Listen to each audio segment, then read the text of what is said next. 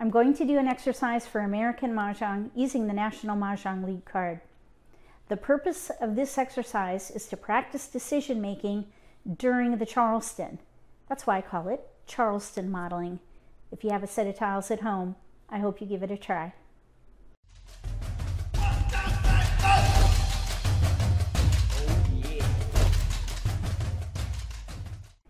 If you're new to Mahjong, or if you already know how to play and just want to build your skills, consider subscribing to my channel. That way you won't miss anything. We're going to do 3 iterations. We'll alternate between the dealer and non-dealer. So we'll get 14 tiles, then 13, then 14. And I'm going to set up a mock Charleston each time with no jokers.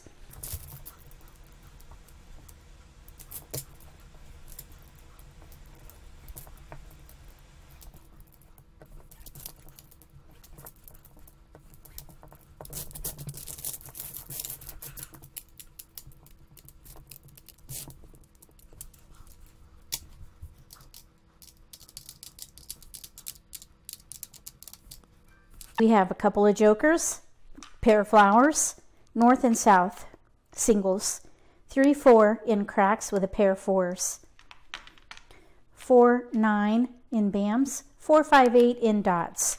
If these were your tiles, what would you focus on and what would be your first pass?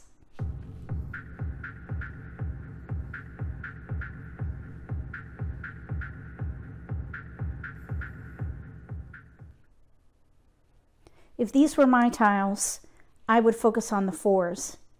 We have a pair and the other 2 4s in different suits. So I would probably focus on 4s.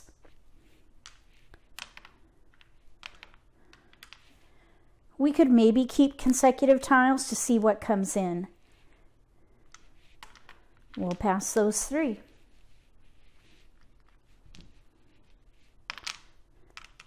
We got a dragon.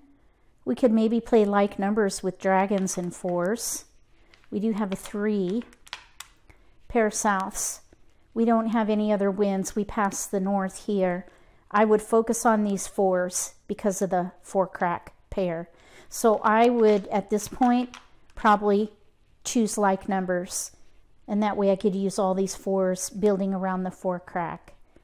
And then I would break up this south, so I'd probably pass these 3.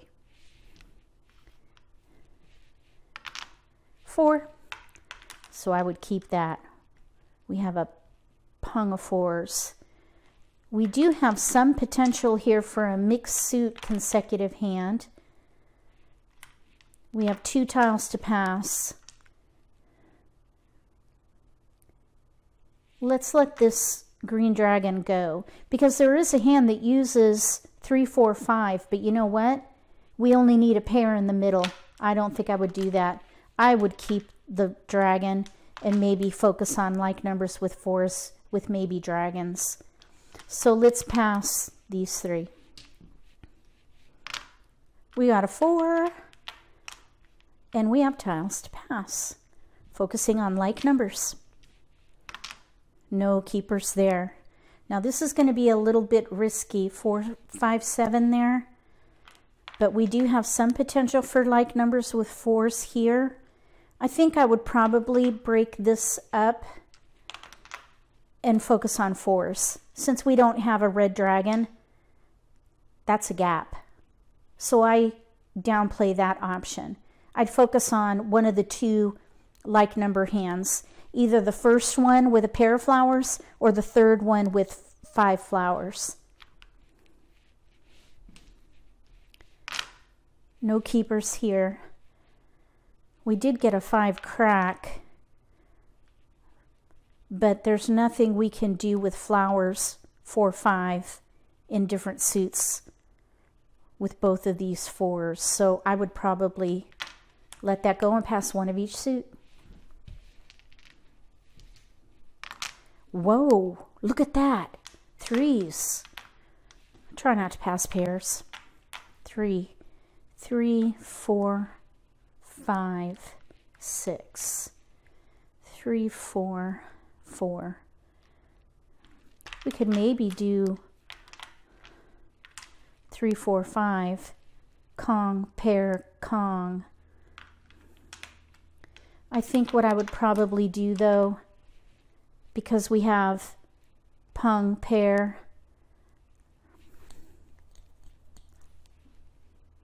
no other 4s went around in the Charleston. Well, we gathered the 4 that was in there. Let's see. Because of the 4 here, I probably would let this go and focus on 4s and pass these. Optional cross. No keepers. Discards there. But we have a really good potential here for like numbers with 4s and a pair of flowers. 4 discards. No gaps. I'd say that was a good choice. There was some potential for consecutive run, but I think this was a good result.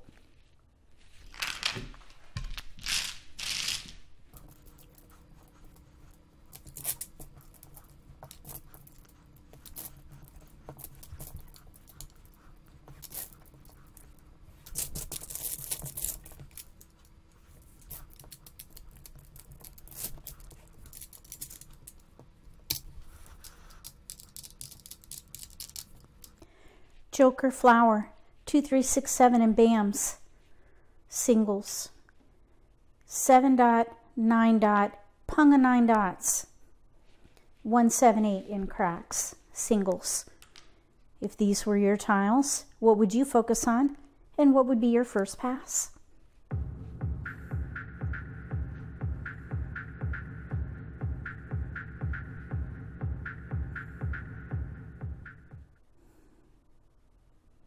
If these were my tiles, I would play 6 through 9 or 3, 6, 9. Let's see if we have enough tiles to pass. We have 2, 6, 7, 8, 9, 7, 9, 7, 8, 7, 8, 9. I would let that go, but look at that pass. That would be a terrible pass. I would not pass flower. We could play 6, 7, 8, 9, gap hand. We could play maybe 7, 8, oh, we have a 7 here. 7, 8, 7, 8, 9. We only need a pair. I would want to build around that. 7, 7 dot. We could maybe play 5, 7, 9. 5, 7, 9 with 7s in the middle. Even though we have a gap, no 5 dot. So I think I would let the 6 go. Keep it, maybe switch to 3, 6, 9 if we can get the 6 back or build up elsewhere. Let's focus on 7 through 9 or 5, 7, 9. We'll pass those. We have a 5.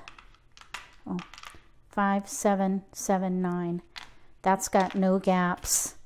I think I would focus on 5. Oh, we have a 3 here we could let go. But 3, 4, that would be pretty risky. I think I would focus on 5, 7, 9 and let the 8 go. Okay, now we have a pair of 4s in here. 4s and a 6. 5, 7, 9. 5, 7, 9. We're on right across the left. We could pass blind.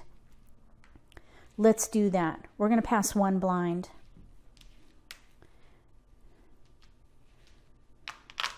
We got a 5. Now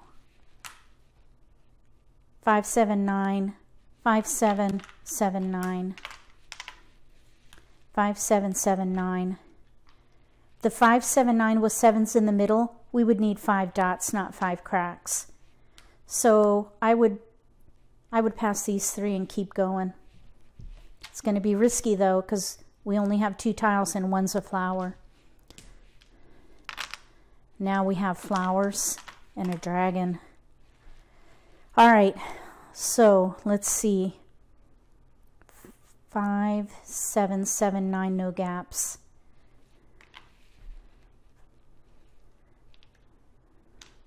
We could maybe switch to like numbers with 9s, or maybe a quint. Right there, quint.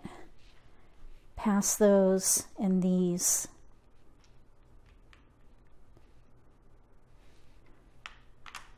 Or maybe play 5, 7, 9 dragon, or 7, 8, 9 dragon.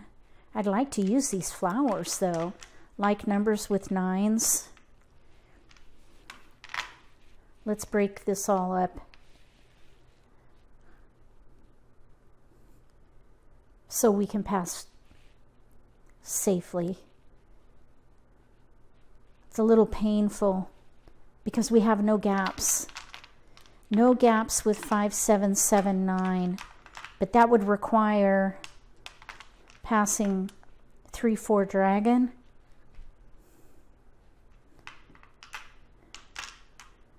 Let's see. Pung, pung, kong, kong would be the shape of the final hand. I would like to use those flowers though.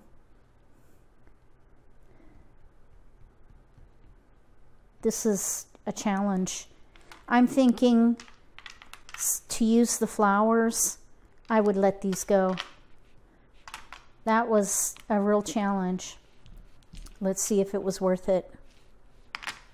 We got a 9. Like numbers with 9s, maybe. And we have tiles we can pass. Here's one of each suit. Here's a 3. Maybe we could play 3, 6, 9. 3, 6, 9. 2, 4, 5 to pass. I think I would probably let the 3 go and do one of each suit. Oh, look what we got, a white dragon.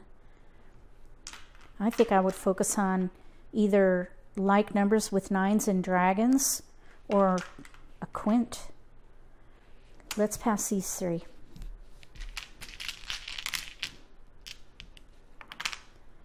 Oh, there's a 6. 6, 7, 9. We could play single pair pung kong right there. Use that as joker bait maybe. This is the 6th hand down under consecutive run. I think I would keep those. But maybe focus on like numbers with 9s if we can get a red dragon. Discard those. That was a challenging Charleston.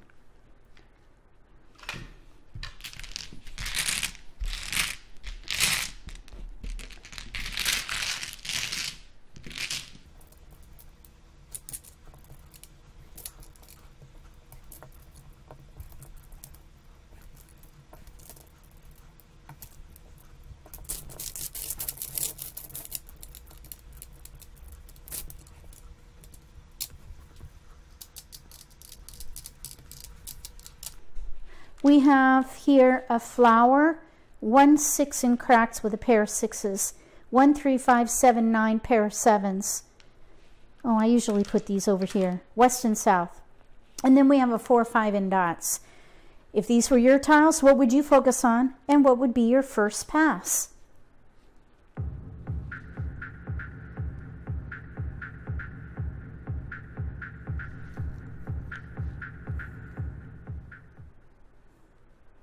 If these were my tiles, I think I would keep the 6s, but focus on odds.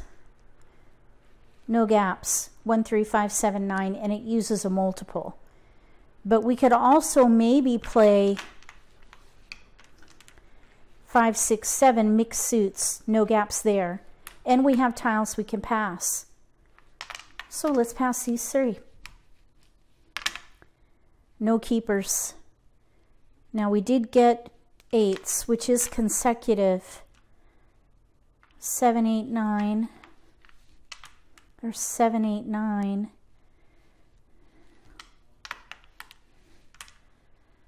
Five, 6, 7 flower. Either way, let's pass these. Now this is a little risky, passing 2 wins with news on the card, but we're in between hands and we got to set ourselves up for success. Okay, now we have 2 more multiples, or actually we built, oh no, that is a fresh multiple. So look what developed here.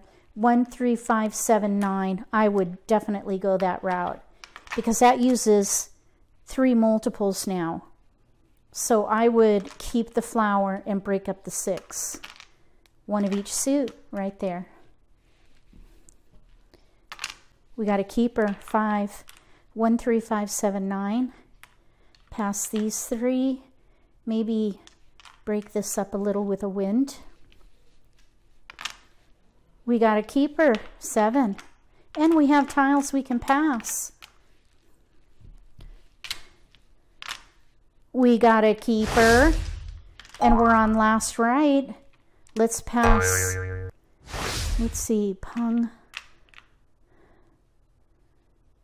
You know what I was just thinking?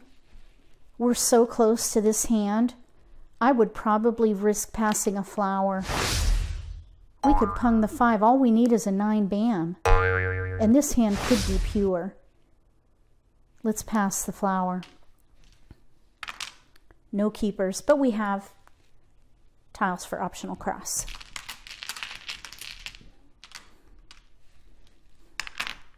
Oh, look at that. We got joker bait. Usually joker bait works when you discard 1 at the middle of the 3rd wall. Since we have so few discards, these are going to go out early, I'd say. We're going to Pung here, discard here, hopefully draw a 9 bam. We've got our Pung here. Either a 9 bam or a flower, and we'll discard that. So most likely we probably wouldn't get anything there. But this was a fantastic result. 1, 3, 5, 7, 9. Maybe even pure. After you get your dealt hand, focus on the strength of the hand, which typically will be multiples. If you don't have multiples, look for the predominant pattern and play a category that uses most of your tiles. Build your hand through the Charleston. If you can get to the end of the Charleston with less than 4 discards, I'd say you're set up for success. If you like this video, give me a thumbs up. If you haven't subscribed to my channel, consider subscribing. Click the little gray bell if you do. That way you'll get notification for when I post new videos, and you won't miss an opportunity to learn a new strategy or pick up an insight to the game that could give you an advantage at the table. Between now and the next video, may all your picks be keepers.